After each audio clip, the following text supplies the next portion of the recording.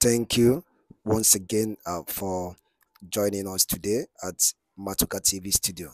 I'm so much blessed with this clip by the God servant, my spiritual father, my father in the Lord, Apostle Arome Osayi.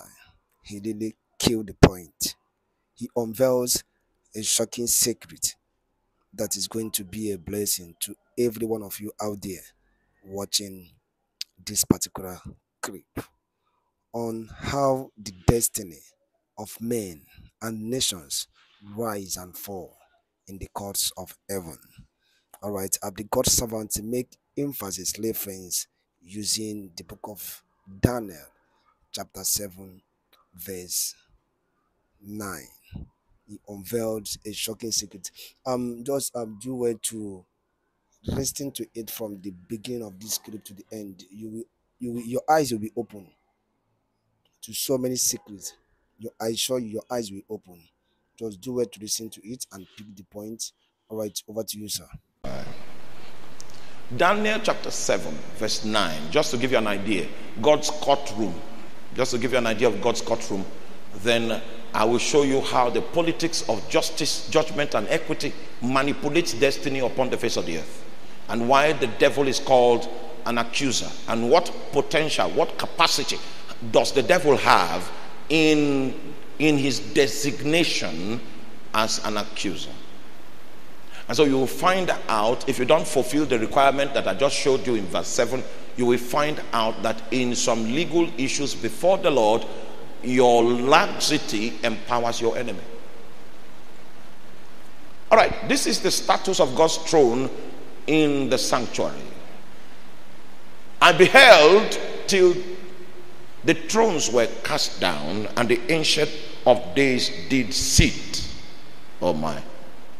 I've given you, I'm supposed to read from verse 7, I believe. And then you have a good layout of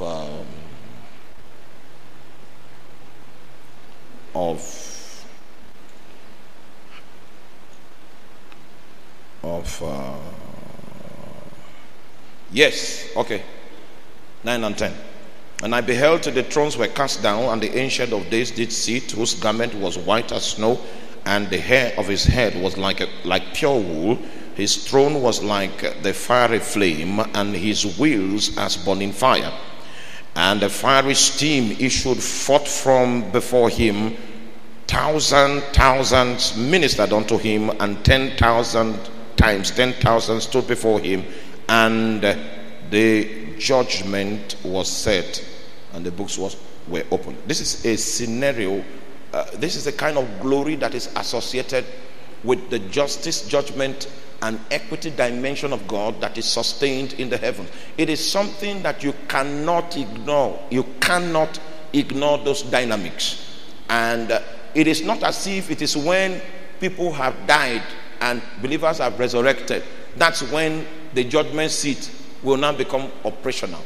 Justice, judgment, and equity goes on right now in the sanctuary of God, and there's a massive justice system that is established in God's layer, and I want to open your eyes to it in a moment of time.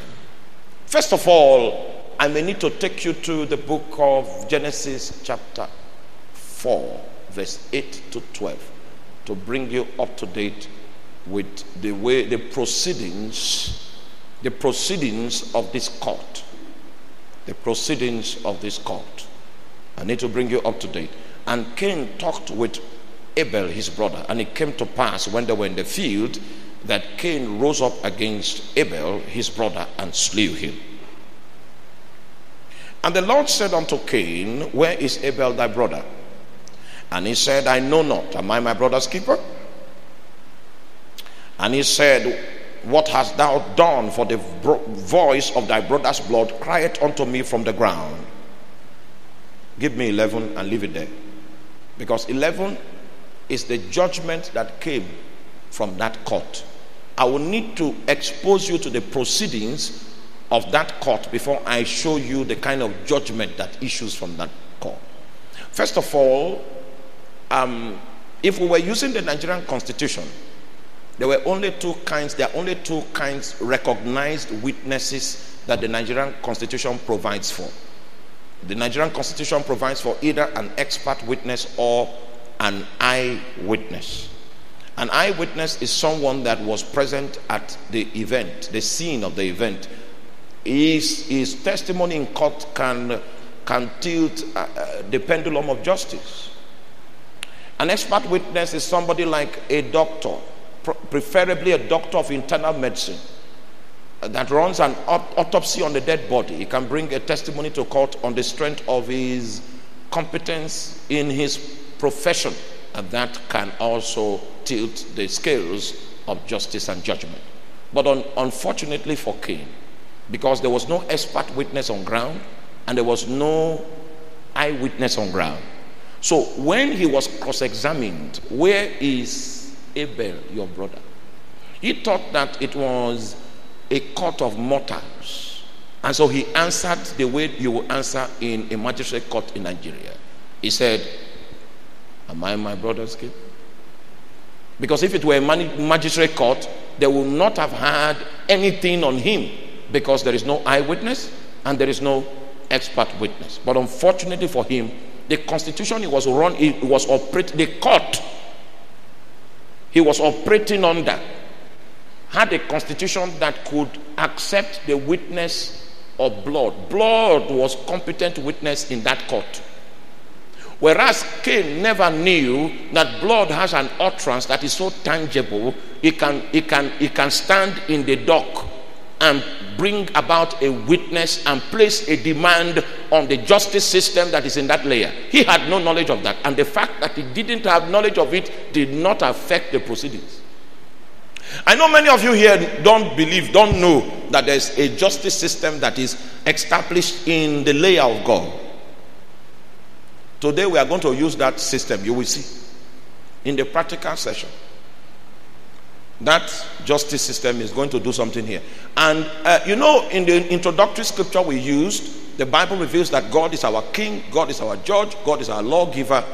And when he sits in either or all of these capacities, what does he come to do? He comes to save us. Are you here? In order to clear Cain's doubt that he was not sitting before mortals, the case file was brought. The case file that was left with the registrar of the court was retrieved. And this was the content, verse 11. And now thou art cursed from the earth. Oh. Wait. Case file. Now thou art cursed from the earth, which has opened her mouth to receive thy brother's blood. So what was in the case file was that the blood of Abel, there was a portion of ground that received it. Even that portion of ground, are you following? He said, you are cursed from the earth. Which the curse began from that part of the ground that opened his mouth to receive Abel's blood. Now, this man is not aware of the fact that there are infrastructures in the visible realm that can testify against an individual that is in the dock in a court of the invincible status. He said, you are cursed from the earth. And the implication of this curse is that there is no territory upon the face of the earth that Cain can establish his destiny. Have you ever seen a seed that there is no ground on earth that you can plant it for it to grow? That was how the destiny of Cain was after the verdict that came from the judge in this case. Cain was going to be a fugitive. He will come to Zangoka Taf and he will try to settle there. If he plants something, the thing will not grow. Anything he tries to establish, no ground on earth will be able to accept his destiny. So the best he can be is a wanderer. And that status was put in place by a court. Is that clear? Let me give you an idea quickly, because of time. I don't have time. My scripture for the night is 1 Peter chapter 5 verse 8. 1 Peter chapter 5 verse 8 is my scripture. 1 Peter. There's an activity of Satan that I want us to end this night by reason of that court. See, the Bible says be sober. It said be vigilant, because your adversary, the devil, as a roaring lion, walketh about seeking whom he may devour. Can we analyze this scripture a little? The word adversary.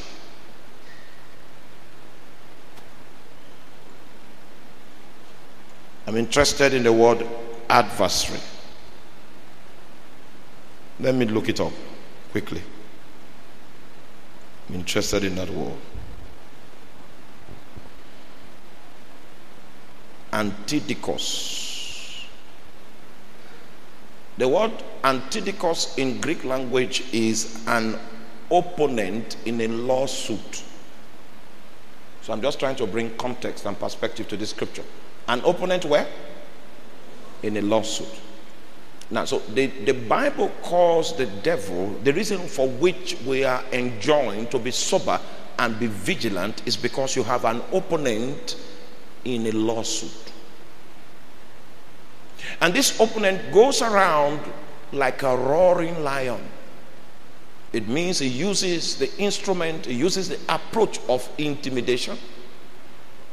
And the reason why he uses the approach of intimidation is so that he can find who among us he can devour. So it means that the roaring lion can transform and become a devouring lion. And the platform that he has to achieve this intention is being an opponent in a lawsuit. Do you get that? Now, when I said that this our adversary, he's walking about, means he's mobile. He moves from one place to the other. You know, when I said that, most of you felt his movement is only linear. That means he moves from Kaduna to Zaria to Kano. That's not all the possible hope of movement this fella has. This guy can also move into the past. This one. Okay. Let me give you a scenario quickly. Do you still remember when in the book of Job chapter 1, when the Bible says that a day came when the sons of God came to present themselves before the Lord, and Satan came with them? Still remember? Now God asked Satan, how has it been? Where are you coming from? He said, I've been walking up and down, to and fro the earth. The word walk in that scripture is halak. Halak is the same kind of walk that God was telling Joshua that wherever the sole of your feet shall tread upon, I'm going to give you as a possession. Halak is the walk of priesthood that makes them dominate and take over territory. And he said, that's what I've been doing, and I've covered all the earth except the province that Job was established as the warden. It was only his territory I could not halak, because you had set up a hedge around him. There is a barricade that you have spiritually enforced around him, so it is impossible for me to halak around Job. In this is halaking, he had visited your family too. He had, you know, when the devil was questioned, he did not say, okay, let me check my file. He had Job's data in real time, and he downloaded evidences, he downloaded intelligence about Job and about his activity just in one meeting. The reason is because of his halaking enterprise. In that enterprise, he visited your family too. In that enterprise, he visited your home. In that enterprise, he visited. Do you know? Are you with me? It was in that same encounter that the accuser now brought a matter. And the accuser said, in my own experience, walking around, Job does not serve you for nothing. It's because you have put a hedge around him. Meanwhile, this activity he is deploying now is his status as a lion. It's his status as an accuser of the brethren. Are you with me? Where is he accusing them? In the court of heaven. There are activities that take place in the court of heaven that have grievous effects upon you in the natural, in your business, in your workplace, in your family. And those activities are taking place in the court of heaven. Now, you see, what I discovered is that believers of this day are totally ignorant of the proceedings of that court. They are just victims of what issues from that court. You see, God's status in that court is the status of justice. And I'm going to explain that to you in a moment of time. Because I need to demand justice for some people here today. I know you don't know.